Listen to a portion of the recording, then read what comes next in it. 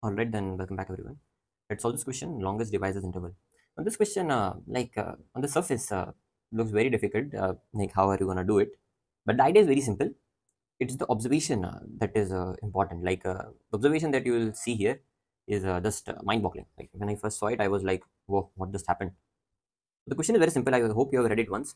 What we want to find out is we are given a positive integer n, and what we want to find out is we want to find out a maximum interval. We want to find out a maximum interval. Just a second. Yeah. So we are given a positive integer n, and we want to find out a maximum interval L to R of positive integers such that n is a multiple of every number in that range. So basically, we want to find out a contiguous segment of numbers like this: a1, a2, a3, so on, a r minus L plus 1. This is a contiguous. That is, a2 is a1 plus 1, a3 is a2 plus 1, and so on and so forth, right? So we want to find out the maximum value interval so that n is a multiple of every number in that range. Fine. So that's what we want to find out. Of course, if you want to find out an interval in which n is a multiple of every number, then those numbers have to be smaller than n, right? So one straightforward approach would be to just run a for loop from 1 to n, and find out that biggest range, right? So that won't be much difficult. Like you can just run a for loop from I equals to 1 to n, and then maybe you can keep track of multiples of n. And so this can be done. This can be done very easily using just one variable. So if you can just check whenever a number is dividing n, is it equal to the last element? Okay, is it equal to the last element, and so on, right? So if it isn't equal, then we're going to increment the count of the segment basically. So it can be solved easily by running a for loop from 1 to n. But the problem here is the constraints. N's value goes around 10 power 18, and t is 10 power 4. All right. So all in all, you will have 10 power 22. Right, all in all, you will have a total, like if you try to do this, total time complexity will be 10 power 22, and this is definitely not allowed, right? You cannot write a code which runs for 10 power 22 iterations. That's not possible. You at max you can go for 10 power 7, right? Around 10 power 7 in competitive programming, right? Otherwise you will get a TLE. So frankly, I tried running it for this, just for seeing it, and I did get a TLE. Okay, if you try to run a for loop from 1 to n, the answer might be correct for some test cases, but it will quickly give a TLE. Okay, so the simple solution is there. Just check all the numbers from 1 to n, right? Why checking numbers from 1 to n makes sense? Because if n has to be a multiple of some number, it has to be smaller than n. That's obvious thing, right? Okay, so we cannot do this. Then what? If we cannot do this, then we'll need to make some observations, right? We need to make some observations. Now, let's just consider a case when n is odd. Let's say, what are odd numbers? Just take some bigger odd numbers because we want to find the range in which n is a multiple of all those numbers, right? So, the bigger odd numbers that come to mind are 27, 39, and 63. Okay, so what like 27 is multiple of what numbers? 3, 9, of course 1 as well, and 27. Okay, then let's see 39. So what 39 is a multiple of which type of numbers? 1, 3, 13, 39. Okay, let's see 63. I think you'll be able to see what I'm trying to say. So 63, right? So 1, 3, then is 7, 9, and 21, right? So these are the numbers, like odd numbers I've taken, and just look at the numbers of which this number is a multiple, right? Basically, we are after a range in which n is a multiple of every number, right? But what are you seeing here? What are you seeing here in this case of when n is odd? Right? Because in the end, your input is just n. Okay. So what you are seeing is if n is a multiple of some number, definitely n would be multiple of that number plus 1, right? So if n is like here 27 is multiple of 3, definitely 27 is not a multiple of 4, right? It directly comes from the fact that this n is odd. So if a number divides, basically if n is a multiple of some number, definitely it won't be a multiple of that number plus 1, right? So basically if 39 is a multiple of 3, 39 won't be a multiple of 4, right? If yeah, fine. So that's what it is. So the observation that is here is if n is odd, the largest interval such that n is a multiple of all the numbers in that range, the largest interval size, because they've asked us for size, right? So largest valid interval, maximum size of valid interval they've asked. Largest interval size would be just 1, right? So that's observation when n is odd, right? And it's not very difficult to make. So if n is a multiple of some number, it definitely won't be a multiple of that number plus 1. If 63 is a multiple of 7, definitely it won't be a multiple of 8, right? It directly comes from the fact that this number is odd. Okay, so this observation is there. Now, and it holds for all the odd numbers, right? 1, 3, 5, 7, you can just check it for yourself. And for every odd number, the largest interval size will be 1. Okay, so you have considered the case for odd numbers. Now let's talk about when n is even. You can take some even numbers and try to make observations out of it. I tried it. Maybe you can try this number n equals to 40, and it's the same Codeforces example. You will see, and then you will find largest valid interval will be one of the interval will be 4, 5. Right. Another interval is of course 1, 2. So these are the basically largest valid interval. You cannot get an interval of size more than 2. That's fine. So you cannot get an interval of size more than 2. So this is 2 is the answer by the way here. You can trace out some more examples and look out for yourself, but it will be a little bit still difficult to see what is going on here. So in such questions, when you don't know how to reach the answer, okay, this is a very common pattern in competitive programming. If you don't know how to reach the answer, assume the answer exists and then go back. So let's just assume that I know the largest valid interval. Okay, I just know the largest valid interval. So let's say that size is 5. Okay, size of largest valid interval is 5. Because I usually don't like to deal with variables, so I'll just take some examples. So 5 is a healthy number here, right? So let's say largest valid interval is 5, and the elements we have are a1, a2, a3, a4, a5. So when I say largest valid interval is 5, I actually mean r minus l plus 1 is 5, right? So this is al, this is al plus 1, al plus 2, so on. Al plus al plus, sorry, this would be what? Al plus r minus l. That's what it would be, right? So good. So this is what it is. So basically this is the interval we have. Now what? So this is a valid interval, fine. So now what observation can you make? Okay, so you don't know what are the values of it, but what you know is these values are contiguous, right? So a2 is a1 plus 1, a3 is a2 plus 1, a4 is a3 plus 1, and a5 is a4 plus 1, right? So this is all thing. So write down the observations here with pen and paper. So these all are contiguous. That is important, right? So the largest valid interval, there are 5 elements here, and these all are contiguous. Okay, keep this thing in mind. Fine. Okay, so n is a multiple of a1, n is a multiple of a2, n is a multiple of a3, and n is a multiple of a4, n is a multiple of a5. N can be written as a1 into k, n can be written as a2 into k1, a3 into k2, right? And a4 into k3 and a5 into k4. So basically, since n is a multiple of all of them, n can be written like this. Fine, no problem here. Okay, what next? Okay, so remember this thing, we have contiguous segment, and n is a multiple of all the elements in this contiguous segment of 5 elements. Now, very important guys, next 2 minutes are very important. Hear me out. N is a multiple of a1. Fine, no issues. But can you see n is also multiple of 1 here? If you have written here a1 into k, can you also write it like this? 1 into a1 into k, right? So n is a multiple of 1 as well, right? N is a multiple of 1 as well, right?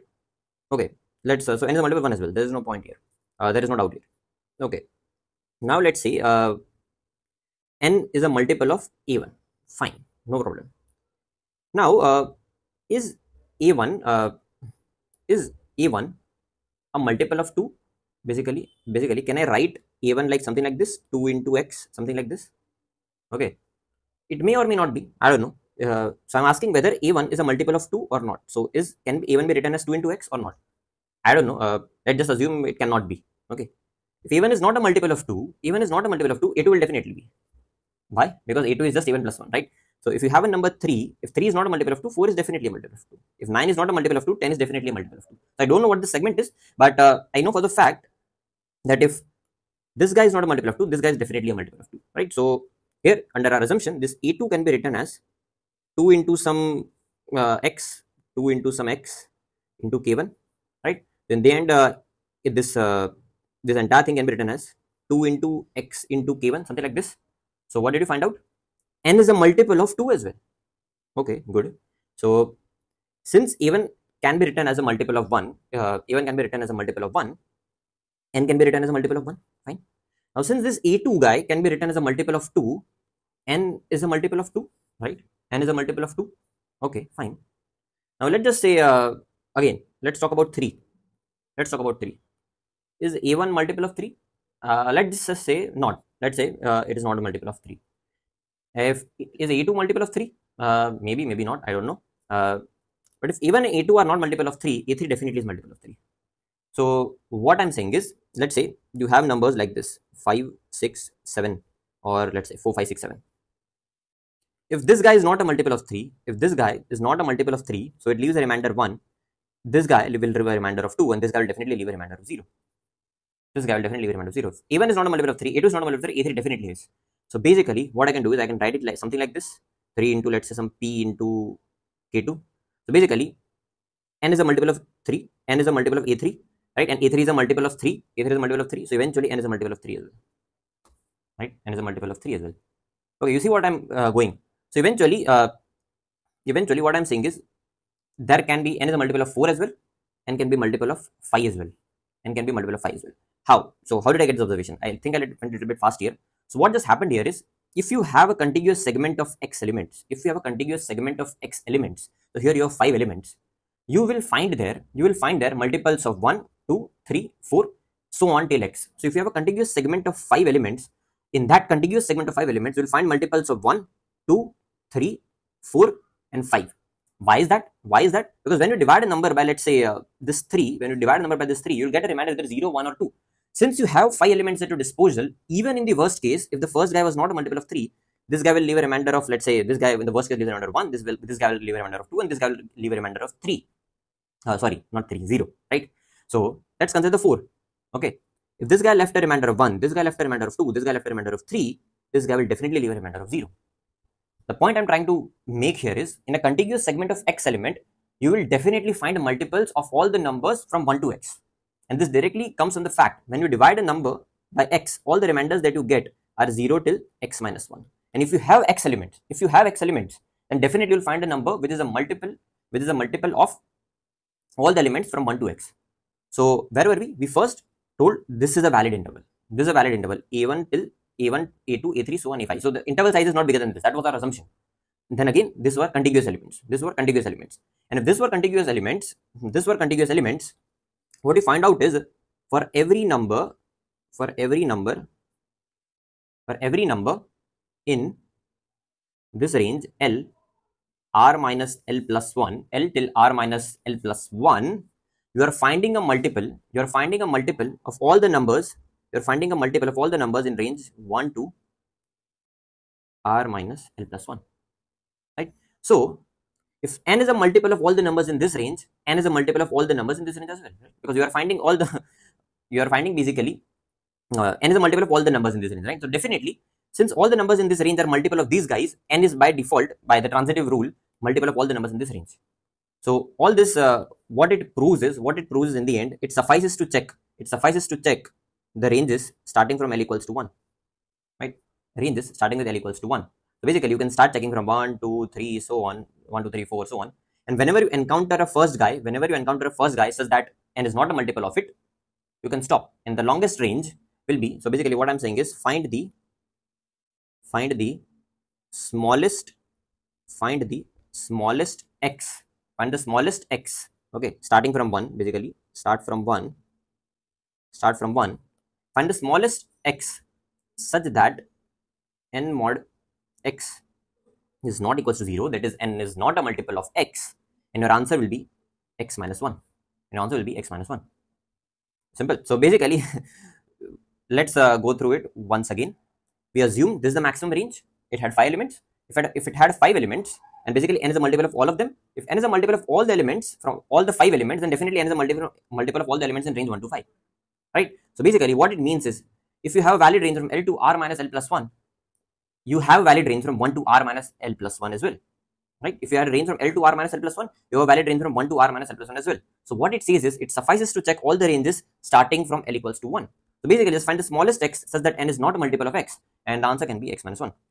Now I know the proof can be a little bit like the observation was a little bit difficult, but if you think about it, it all makes sense. I even scratched my head for a lot of time to make sense out of this. So if you're not getting it, please rewatch the video once again. You'll get it. I guess I put every point that was supposed to be mentioned. Yeah, that's that. So let's just quickly look at the code and then we'll end this video. You've just taken the input. I've just taken unsigned long just for the simplicity, because we have 10 power 18. However, long also works, because long can handle it in 10 power 19, right? But I just wanted to be safe. That's why I took unsigned long, because n was a positive integer, right? So yeah, fine. Then starting from 1, find out the first integer, basically the smallest x, such that n is not multiple of it, and your answer will be simply x minus 1. You can just break it and just print it, right? So basically, what this loop is doing is, you're just starting from 1, 2, 3, so on, and then when smallest x comes, which is not a, basically says that n is not a multiple of this number, you're definitely sure all the numbers in this range 1, 2, 3, x minus 1, n is a multiple of all those numbers, fine. And then you can print the valid interval. Fine, yeah, that's that. And one last thing, the time complexity of this, in the editorial it is written log of max n. Frankly, I am not able to see why this is log of max n. If you are able to find out why the time complexity here is log of max n, please write down in the comments. I'll be happy to pin it. This loop is working very fast, that I know. It is definitely better than square root of n and n. By just taking examples, I got to know, but I'm not able to concretize why the time complexity is log of max n. So if you are able to make sense out of it, please let me know. I'll be happy to pin your comment in the video. And yeah, that's that. Thank you for watching. I'll see you in the next one.